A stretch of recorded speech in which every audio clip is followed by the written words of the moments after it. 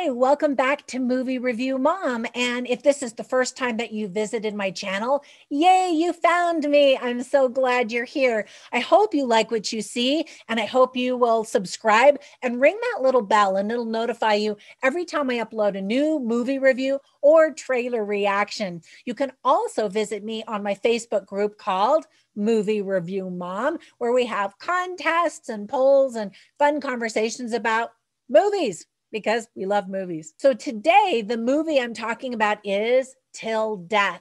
It's available in theaters and on video on demand on July 2nd, 2021. The movie is rated R, and it's an hour and 41 minutes. I'm going to give you an overview in a nutshell. Then I'll point out things I liked and didn't like. I'll give tips for parents, and basically the bottom line is kids shouldn't see this movie, and themes worth talking about, and finish it up with recommendations for other films. I'll give you my Movie Review Mom score at the end. Okay, so in a nutshell, Screen Media presents a very bloody horror movie about a woman who is left handcuffed to her dead, bloody husband in their snowy cabin as part of a sick revenge plot. Unable to unshackle, she has to survive as two killers arrive to finish her off. Emma is played by Megan Fox, and she's stuck in this stale marriage to Mark, a wealthy man who got himself into some financial troubles, and is surprised when he whisks her away to their secluded lake house for a romantic evening on their 10th anniversary. But everything soon changes, and Emma finds herself trapped and isolated in the dead of winter, the target of a plan that gets more sinister at every turn. Dun, dun, dun. All right, so there were some things that I liked. Let me start with those. First of all, I had heard that Megan Fox was blackballed from Hollywood because she was very difficult to work with, but she's still been pumping out a lot of movies recently.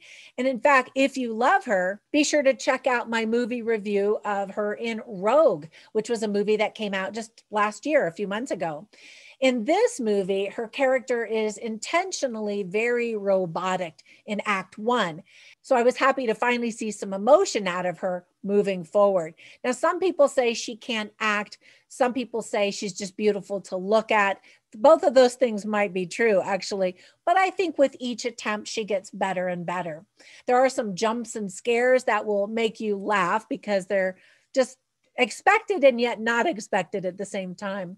I kept wondering what I would do in this kind of a situation, which of course I'll never be in because my husband's not a wackadoodle like hers was. Now, there were some things that I didn't like. First of all, you spend the majority of the movie looking at a gory dead man being dragged around by a bloodied Megan Fox.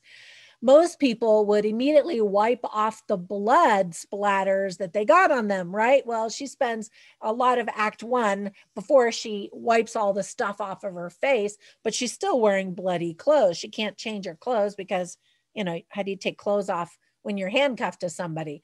Anyway, so that's just kind of gross.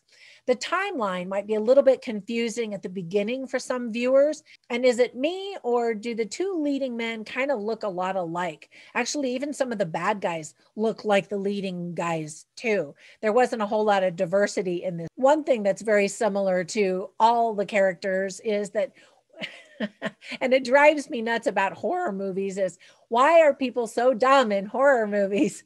There are a lot of plot holes, and it's really, really hard to relate to the main character because she's ridiculously rich, beautiful, and an adulteress. So you kind of don't feel sorry for her. I mean, you do, because nobody should have to go through what she goes through. But then you also kind of feel like there aren't any good people in this movie. Nobody that has integrity at all. And my husband won't even watch movies like that if he can't relate to anybody in the movie. So that's no bueno. So let me give you some tips for parents. As I mentioned, this is not a movie for children because of the content. Plus, kids actually will be pretty bored. It's super bloody. A couple starts to go at it on a bed, but they're clothed, so you don't see anything. You do, however, see lots of cleavage and skimpy clothes, mostly on Megan Fox. There is profanity and a lot of F-bombs, and of course, lots of violence. The themes that are illustrated in the movie are control and power, revenge, marriage, loyalty and infidelity, greed, tenacity, and the will to live. So whenever I watch movies, I write down the funny lines and the interesting lines, really just so I can share them with you so you can get a flavor for the movie. So for funny lines, I wrote down just one because it really is a dramatic movie. And I don't know that this was intended to be funny, but it actually kind of made me laugh. So Megan Fox's character is having an affair. And of course, all of these events happen. And this guy that she's having an affair with says, "Is this because of us?" And she says, "I'm pretty sure it's because he's insane," referring to her husband. And then later, this same guy that she's having an affair with says, "We manage the truth." And I thought that that was interesting. All right. So you want to know what my movie review mom grade is? This is a movie that's not going to win any awards. And a lot of people are going to just laugh and hate it. There was some entertainment value. And so overall, I'm going to give this movie a C. Now, let me give you a recommendation for a couple of other movies that came to my mind as I was watching this. One is called Enough with the beautiful Jennifer Lopez. And I think I thought of it because she is a beautiful woman who learns to really get gritty and dig deep in order to survive the events that happen in her movie.